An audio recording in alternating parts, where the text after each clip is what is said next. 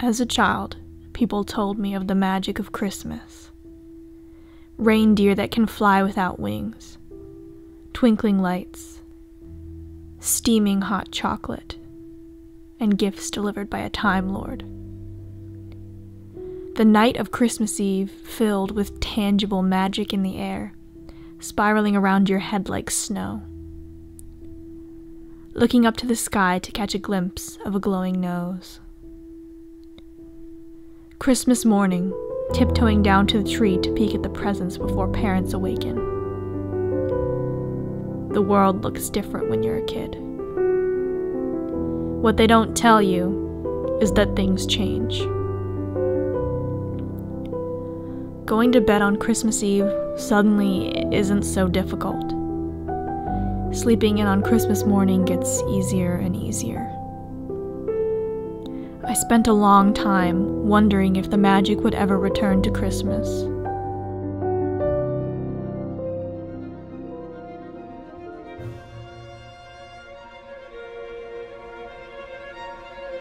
I searched high and low for the spirit of the holidays.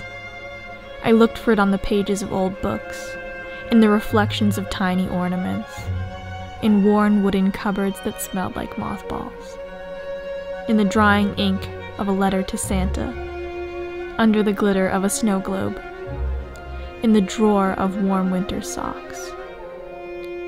I searched under the glow of fairy lights, in the musty cardboard boxes of decorations, and between the twists of a candy cane. On this journey, I came across something rather odd.